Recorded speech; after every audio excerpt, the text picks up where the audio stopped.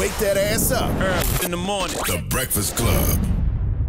Morning, everybody. It's DJ Envy, Angela Yee, Charlamagne the Guy. We are the Breakfast Club. We got a special guest in the building. Yes, indeed. We have the Secretary of Housing and Urban Development, Marcia Fudge. Welcome. Good morning. Thank you. Good morning. How are you feeling today? I feel wonderful. Absolutely. Are you? I am blessed, black, and highly favored. I like it.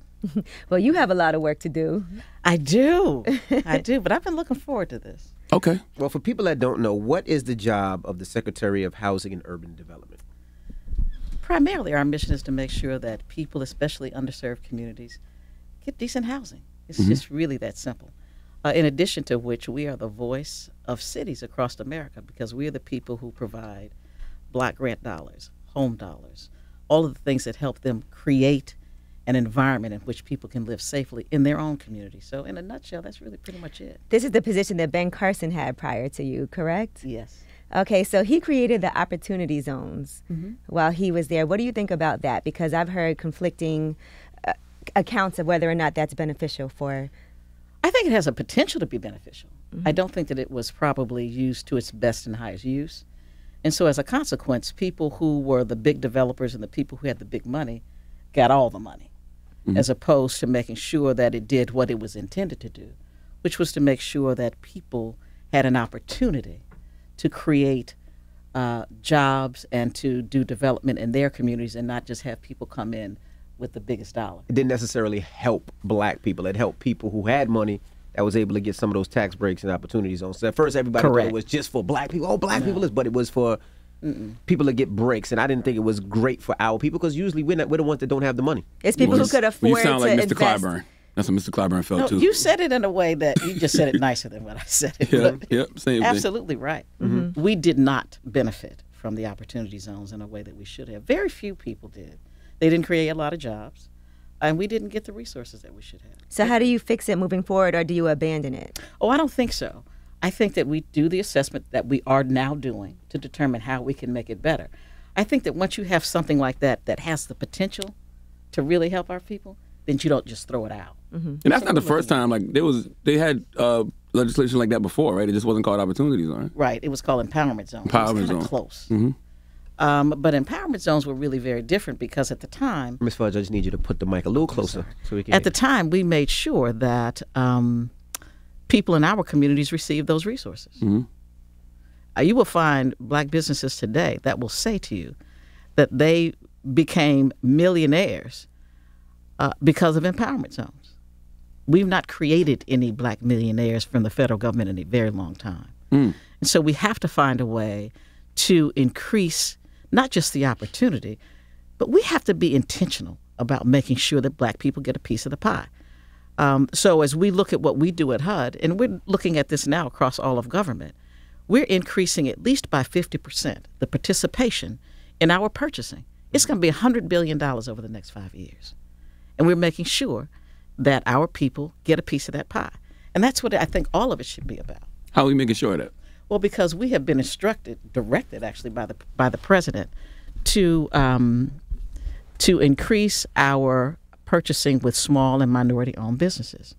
When you think about how much money we spend as a government, if we just start to include more 8A, more small businesses, more black-owned women businesses, we're going to create an environment in which people can really benefit off the largesse of the government. Because right now, it's not our people getting it. How do we ensure that? How do we ensure that we don't get just looked over? And, a lot of times, even with the president, you say stuff now, and then when it gets down to it, it's like, oh, well, we just can't get it done at the time, because this is a big thing. And a lot of our people are starting to get into real estate. They're starting to buy properties. They're starting to open small businesses. But, like with the opportunity zones and a lot of other grants, but if we can't get a loan, we can't get a loan, or if we don't know what we're doing, or we're having hard times, or we're getting hit with taxes. And then when you look at companies like a Google or Amazon, and they don't pay taxes. So how do we make sure that our people can catch up? You put people like me in charge. That's what you do. I mean, elections have consequences. Correct. So if you put the right people in place, it will get done. I don't expect the president to make sure that I'm doing my job every day. He has directed us what to do. I'm going to do it anyway. So I think you have to make sure that you have the right players in place to make it work. That's the only way you can guarantee it. I want to ask them about the origin of HUD. Correct me if I'm wrong. Wasn't HUD a response to the assassination of Dr. Martin Luther King Jr.?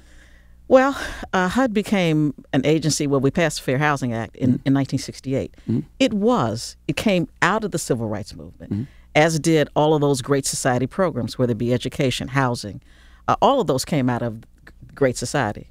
After the Civil Rights Movement, after the Voting Rights Act was passed, Civil Rights Act, this was the next series of things to say, let's try to right the ship. We have been mistreating black people and poor people for far too long. Let's look at a way to try to make it, to level the playing field.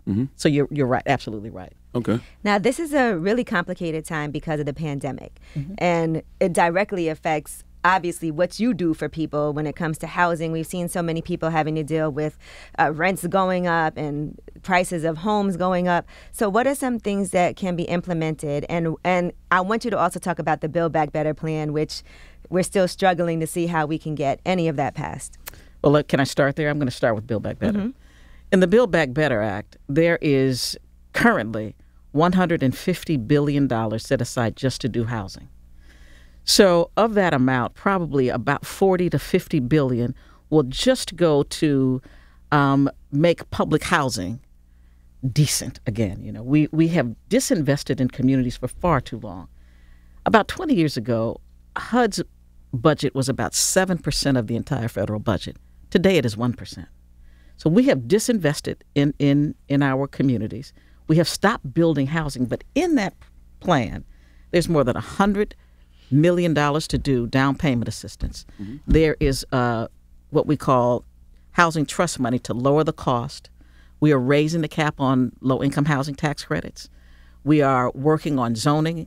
We're doing a lot of things to make it easier and less expensive to build, whether it be 3D printing, whether it be tiny homes, whatever it is we are doing. And the other thing that we're doing, and that we already have been doing, is setting aside resources now to build up to 100,000 houses over the next few years by working with state housing finance agencies, by creating home programs that are flexible. And lastly, I think that it is important, especially for us, as we talk about housing. Just in the last week, we did a point-in-time count, which is what we call it, about homelessness. People don't realize that about 40% of the homeless people in this country are black. And that there is a growing number of them who are families with children and senior citizens. And so in the rescue plan, there is $10 billion to deal with housing just for homeless. So if you take the housing money for the homeless, if you take the resources we're putting in already in the budget and then add on that, Build Back Better, we can really make a dent in the lack of housing in this country.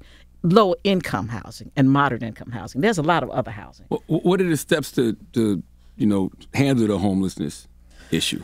I mean, of course, the money is there, but what are the steps to actually get people off the street? Different communities are doing it differently. And I was in California. They're buying up hotels, basically old motels and hotels.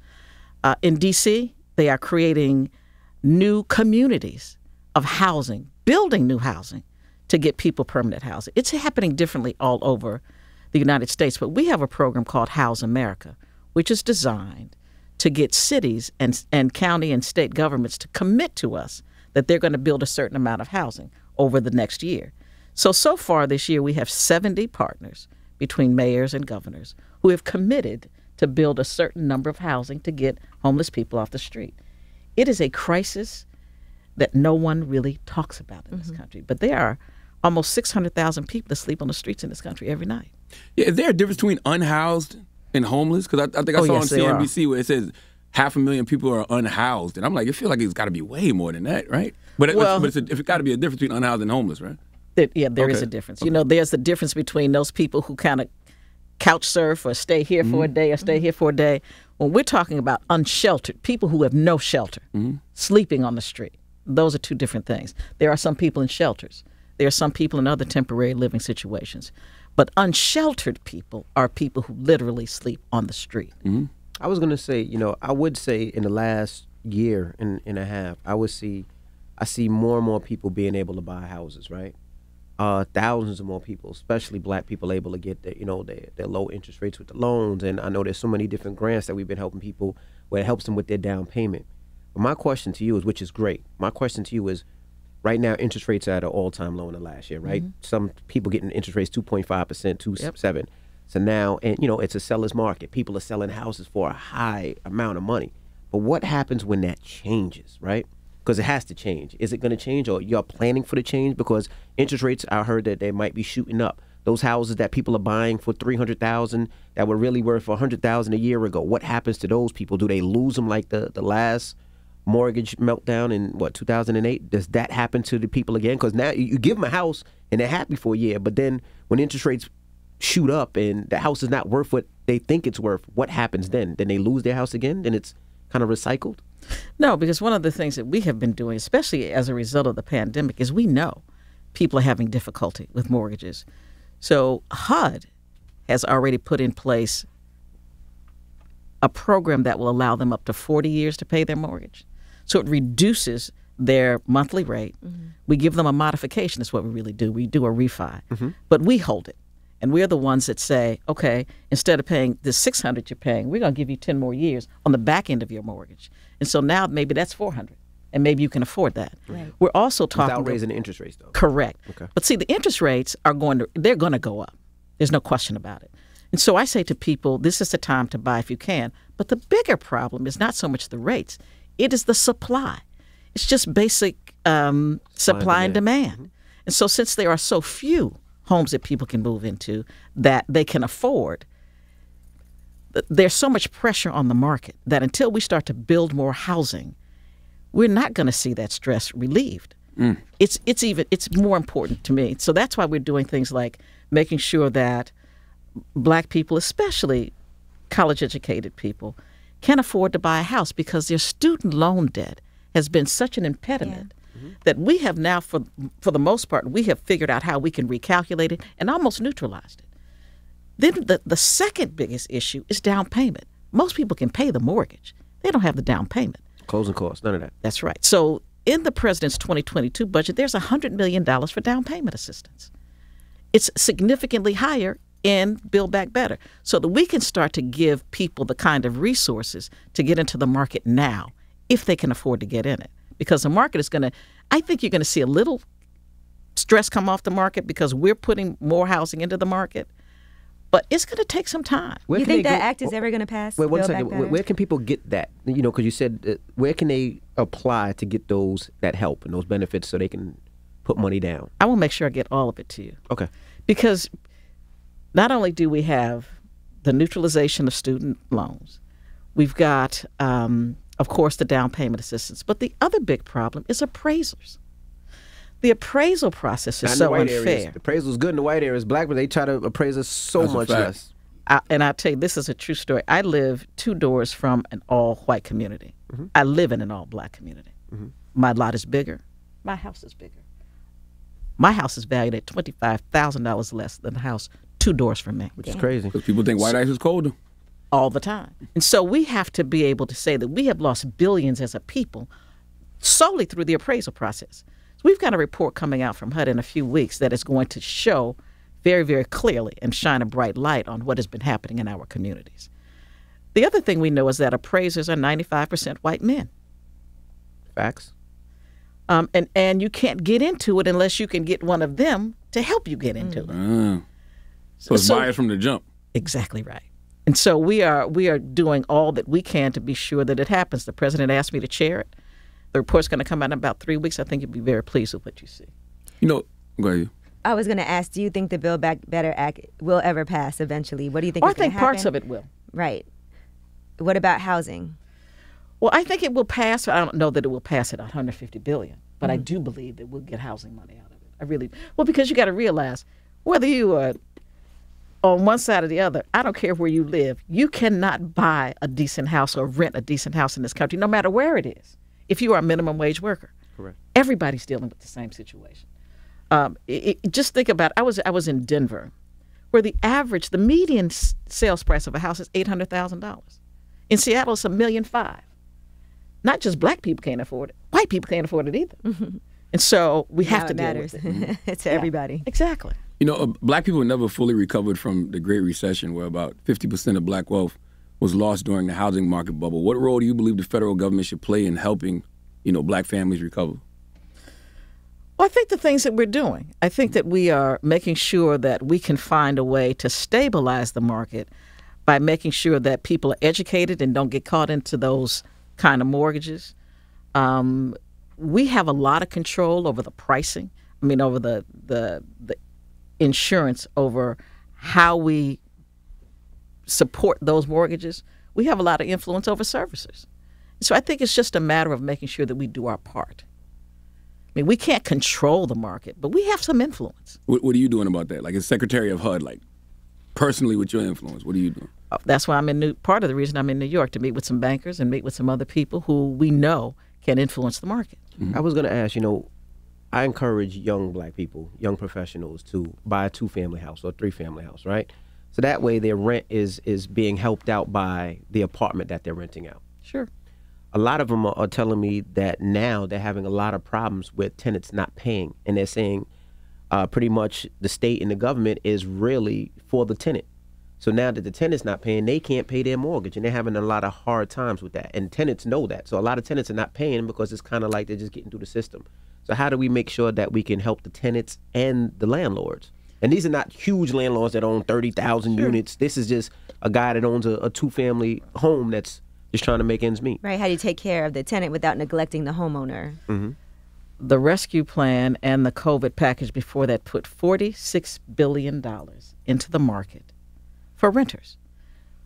That money doesn't go to renters. It goes to owners. It goes to landlords.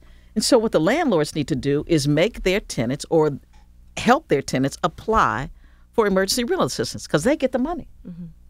That's what the money is for. The problem is, you can't make a tenant do anything because half the time tenants don't even answer the door. You can't, but what you can even get them out. Is make sure that you tell them this is what is required of you so that you can stay in this place. Right. Don't they check and make sure that you actually applied for that assistance? You can. Mm-hmm. And you got to remember now, it's all going to change because most of the forbearance and moratoriums are ending.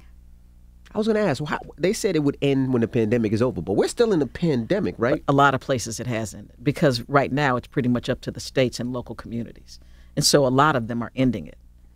So I would not suggest that you wait until the pandemic is over to pay your rent. That would not be a smart thing. I was going to ask about that. Is there any help with that? Because a lot of times I'm seeing and I'm hearing people talk about that they didn't pay their rent and they're starting to get their jobs back. And now a lot of companies are saying, okay, well, you owe $23,000 and it has to be paid now. A lot of them are not giving them the option to put it on the back end. Is there any protection for those people? There is, if they would just notify us or get in touch with HUD. If we have their mortgage, if we insure their mortgage, we can help them. What about companies like Haven Park Communities who are exploiting low-income renters by using funds from an agency whose original message is to make housing more accessible? How do we stop the financialization that large private equity landlords like that are doing? Well, if they have any resources from us, we can affect it. Mm-hmm. They just need to let us know. I mean, we can only do what we know to do. Mm-hmm.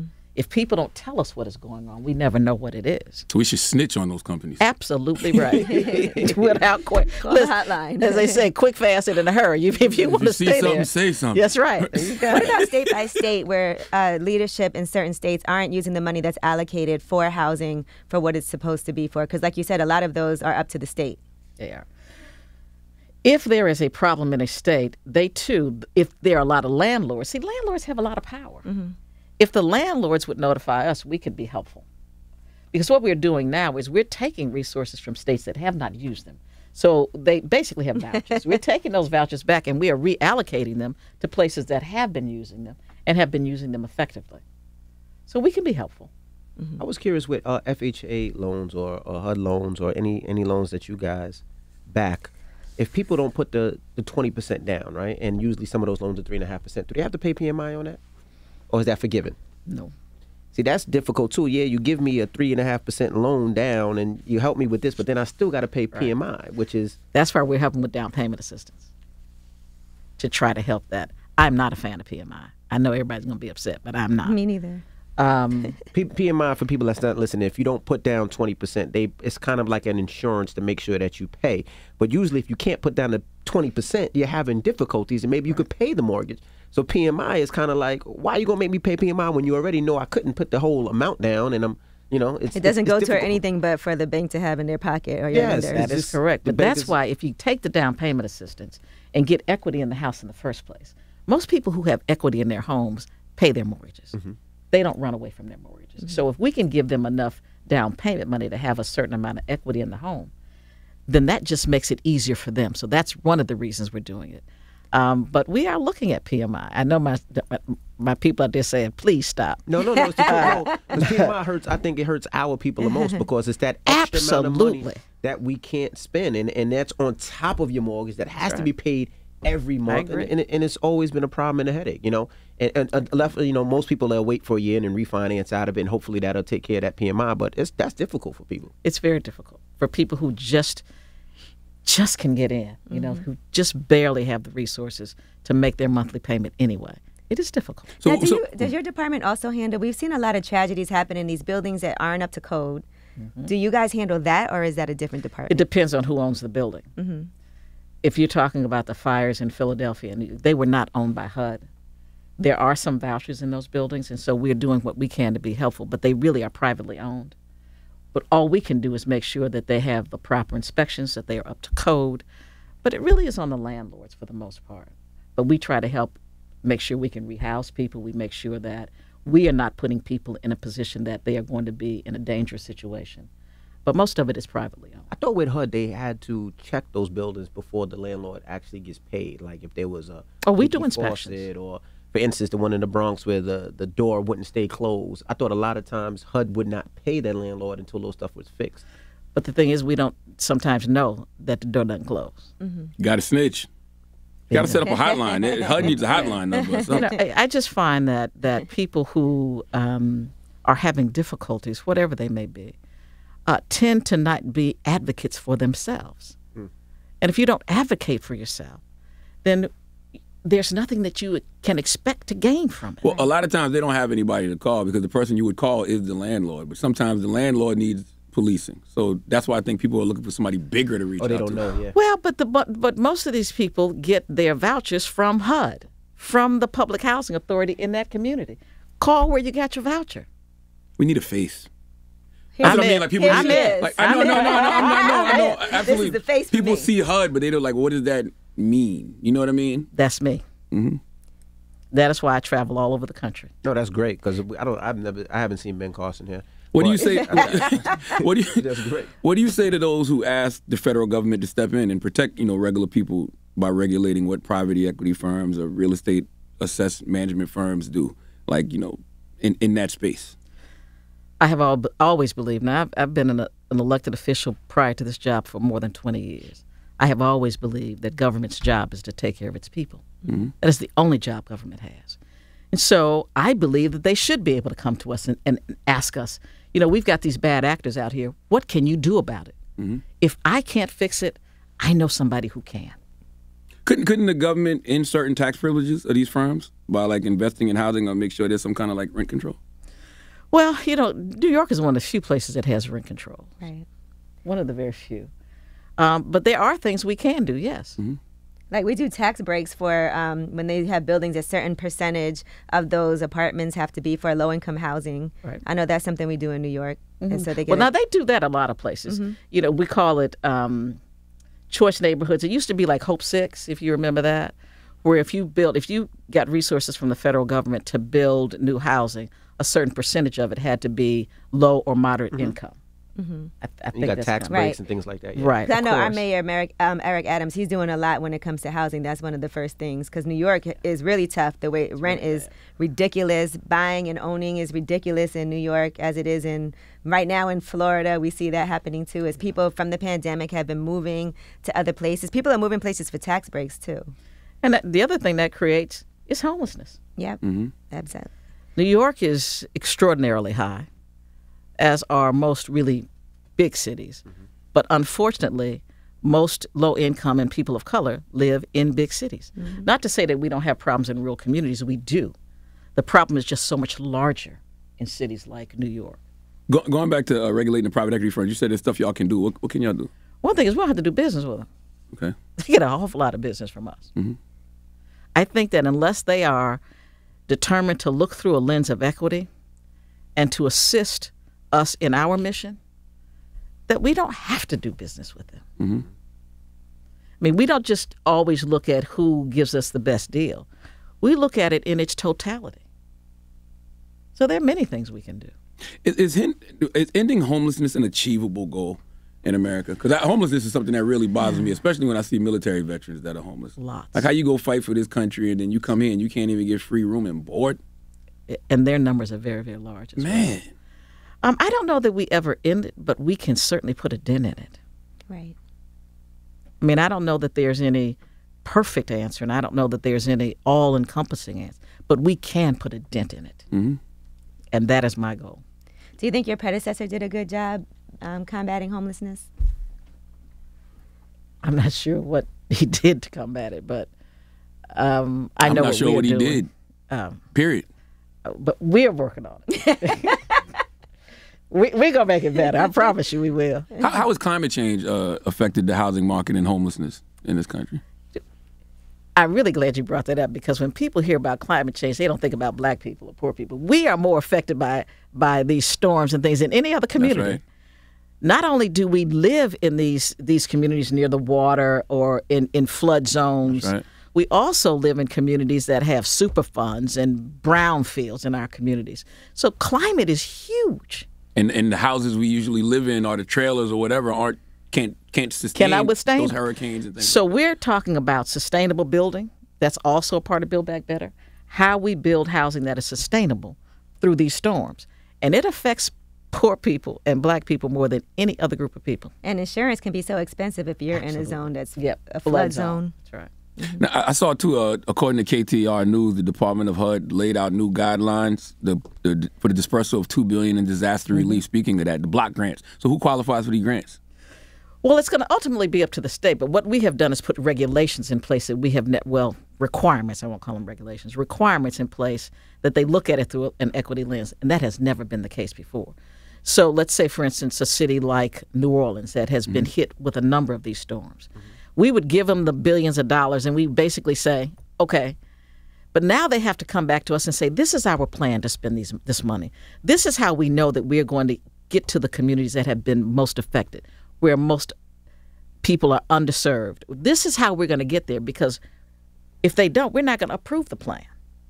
So that gives us the authority to say, no, you can't give it only to this community that you like. You have to make sure that everybody who was affected gets an opportunity to rebuild. How do y'all check off those boxes, though, to make sure that that money is getting to people who need it? Well, see, because they have to send us back their plan before they can spend it. Gotcha. So they get a plan. They have public hearings, basically, or, have public input. Then they send us a plan. We look at the plan and determine whether, in fact, it checks off all the boxes before we will allow them to spend those resources. Mm-hmm. Now, I was going to ask, how does the government, that phrase, yesterday's price is not today's price, right? You look at the cost of lumber, right? Mm-hmm. What it was last week is not what it is this week. It's sky high. Same thing with glass, right. Same thing with sheetrock and nails and all of that. So, when you talk about building more homes, more affordable homes, how could we possibly do it with the cost of supply so high? Like it's times 3, I think, or times 4 in the last year. But the supplies, I think, are going to start to even themselves out. What happened is when the pandemic started, builders assumed people weren't going to be building. They didn't think that everybody's going to be home and is going to be doing stuff to their house, right? So they stopped producing. You're starting to see now that production is coming up. In the Build Back Better plan, the president is trying to give more jobs to people like truck drivers to get those materials off these ports, get them off-boarded, make sure that we can get them to people. And you're starting to see a little bit more that the prices are going down, and they're going to keep going down as long as we can keep these resources in the market. I've met with home builders, the Association of Home Builders. I have met with people who do rentals. We are working to find a way to make sure that the supply chain gets better. Mm-hmm. And so I think you're going to start to see some of that relieved a little bit as we go through the year. How stressful does this get for you? Just on a personal level. This is very personal to me. Mm-hmm. I grew up in these communities we're sitting here talking about. I grew up in a 2-family house. My grandmother on one level, my mother on the next. I know these people. They're my family. They're my friends.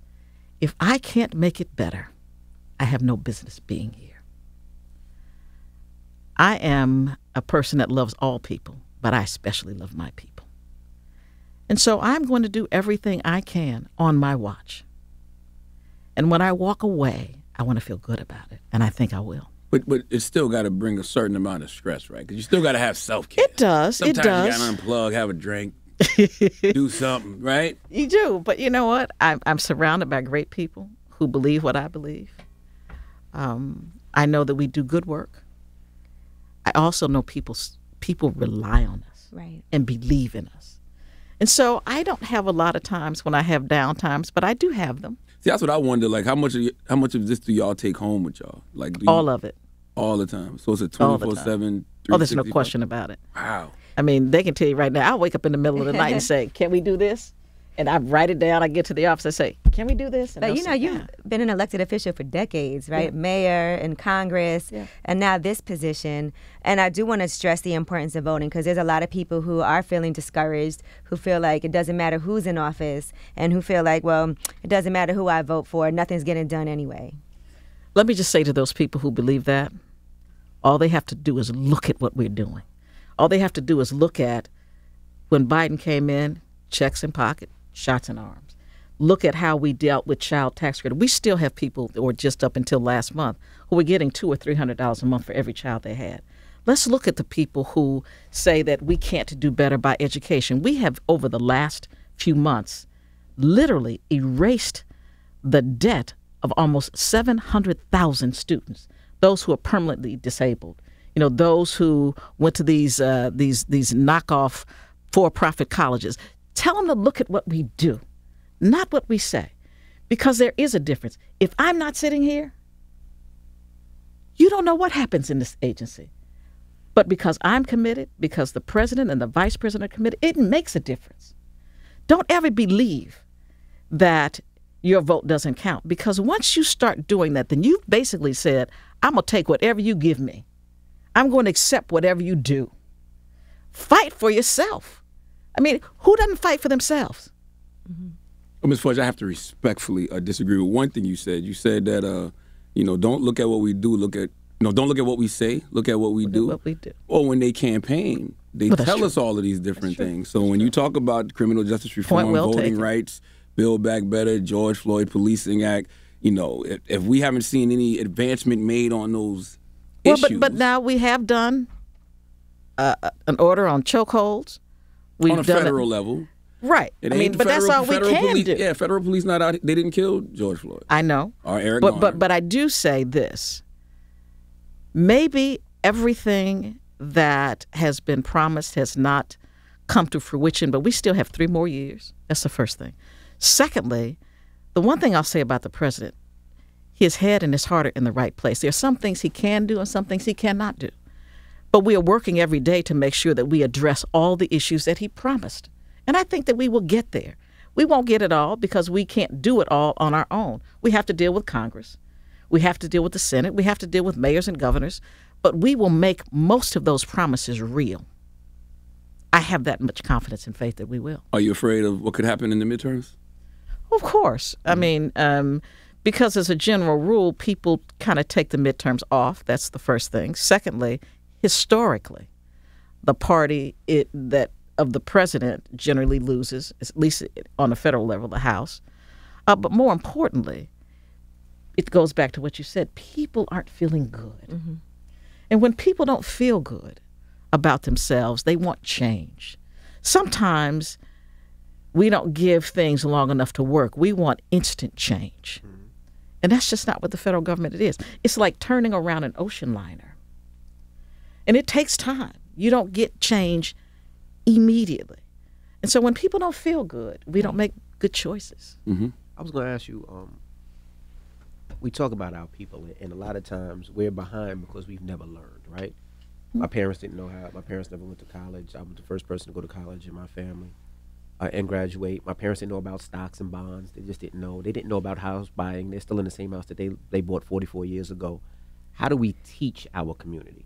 Do we have programs that's going to teach our community how to purchase a home, the best way to build a home, how to get these programs that you're talking about? Because a lot of these things we don't know, we have no idea about. We fund agencies all over the country to do education. We actually do it on our own website. We have $20 million in the field right now just to do education on home buying.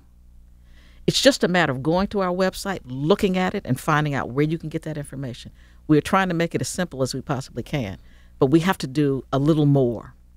And so we are working on trying to make sure that we can get the information out, but the information is there. You need a marketing plan. Yeah, Democrats need a marketing plan, period. Democrats are terrible at messaging. That's true. Like, horrible. I don't disagree. So what can be done? Like, y'all got to hire Nike or something? Like, what is, like I'm serious. I don't know. Like, who do you hire to help y'all get this messaging out here? Reach out to the Kardashians. Kardashians can help get stuff out there. Do you ever get frustrated, when you see one or two people, the Joe Manchins, the Kirsten Cinemas of the world, blocking this agenda? This agenda that we know will benefit black people greatly. Why do they have so much power to do that? Well, in this environment, almost every senator has that much power if they decide to use it. They all have it. We have 50 votes. So any one Democrat, it doesn't have to be them, anyone can cross the line.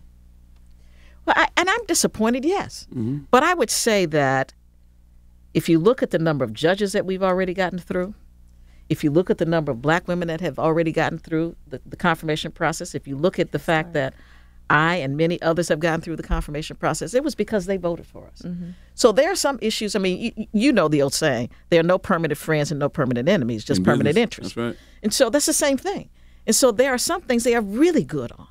And I think ultimately we're going to find a place where both of them can support what we bring forward with Build Back Better, with voting rights. It may not be what we want, but I do believe that we will make progress. But you have to understand how that impacts, voters who voted Democrat. I agree. When they see two Democrats blocking these agendas, whether it's voting rights, whether it's the George Floyd Policing Act, like these are things that people actually, these big tentpole items people went out there and actually voted for, getting blocked by Democrats. Right. But I would also say that it's also blocked by 50 Republicans. We expect them to, though. No, we don't expect them to. I just don't believe that we give them a pass. We are talking about the democracy of this country. Mm-hmm. I expect them white people to do that. I also felt like Democrats in West Virginia are probably different than Democrats in other places. 72% of the people in West Virginia believe that Manchin is doing the right thing. Yeah, that's his base. So we got to pick up seats other places. We do. And that's why you have to vote. That's right. And it wouldn't rely on two people. But you got to run the right people, though, because if somebody like President Biden or Vice President Harris, if they go out there and they stomp for the Manchins of the world and the Cinemas of the world, they're co-signing them. So you're telling me that's who I need to vote for. So if people vote for them and then they get into the Senate and they block agendas, then what? Well, but we stomp for a whole lot of other people, too. And so just think about it right now. Right now we've got people all over the country who are running for Senate. I think you're right. We have to make the right choices, whatever those may be. Mm-hmm. But also we, as voters, need to take the initiative to go out and vote. Because I'm going to tell you, if we vote, we win. And Georgia is a perfect example.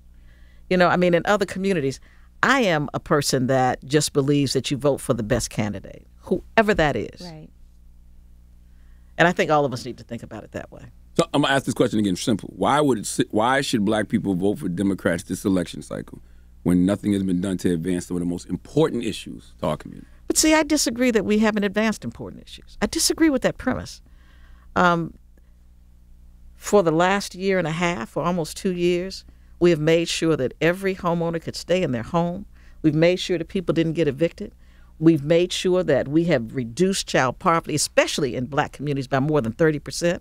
We put $5 billion into HBCUs, and I could go on. Mm-hmm. It's not that we've done nothing. Right. We have done things.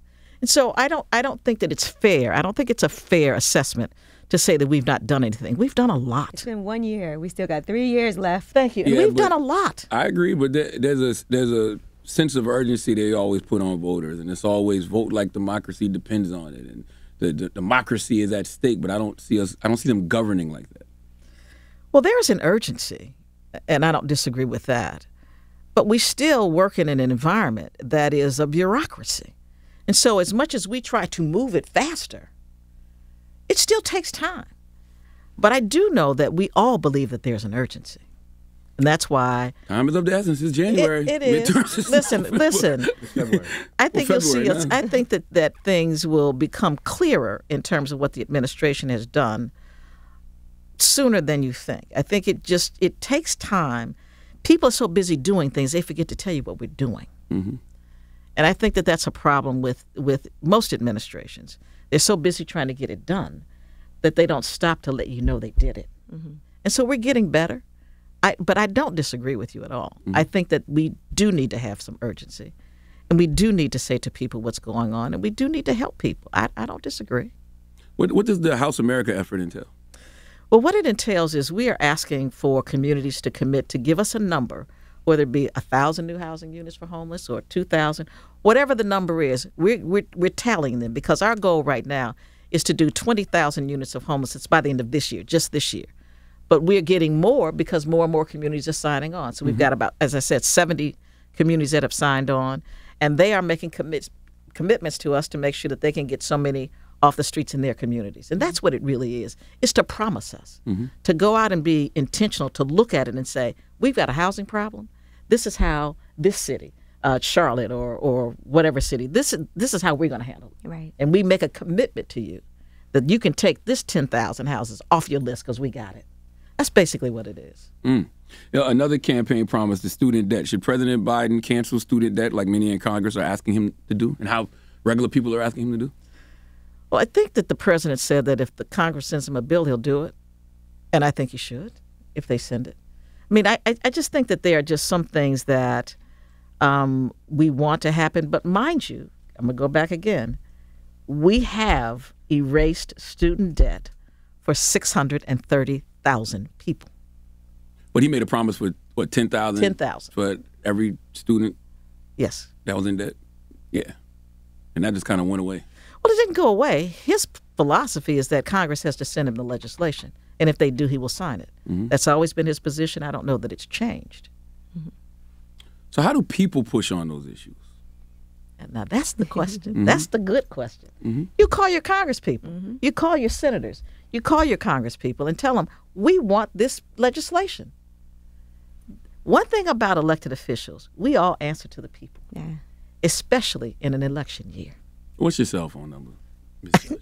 I'm going to give it to you. I'm going to give you my cell phone number. I'm not going to put it on here, but I'm going to give it to you. Before I leave this room, I'm going to give you my cell phone number. Marcia Fudge, don't forget, you got to give us the information so people can get I will make sure that we give do. us that information. I will make sure we do. I do have one more question. Do you believe that black people are owed reparations and that government programs designed to restore what was lost could be a part of some type of reparations package?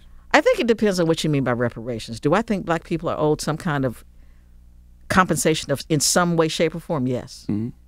I don't know what that is, though. I don't know if it's 40 acres and a mule. I don't know if it's a check. I don't know what that is. But do I believe that we should be compensated for our labor to build this country? Mm-hmm. You know, our slave labor, our prison labor, you know, our military labor. Yes, absolutely. 100%. Well, Marcia Fudge, we thank you for coming and thank you for joining us. Thank you. It's been my pleasure. You'll be back. Yes, come back, please. Because I mean, pleasure. Seriously, somebody has to message what's happening and what's going on to the people. Because, like we said, Democrats are terrible. And people need to know about resources available to them. I think that's one of the most important takeaways too. And there are a lot more than people know. And what's the hotline number or the TikTok page? Or something that people can reach out to. You can just go to HUD.gov, but I'll make sure that I give you. Please. I'm going to give you and you my cell phone. Okay. So y'all can call me. I tell you, I'm the face. I'll take it. She's like, I'm not in Congress anymore. But Thank you. All right. It's the Breakfast Club. Good morning.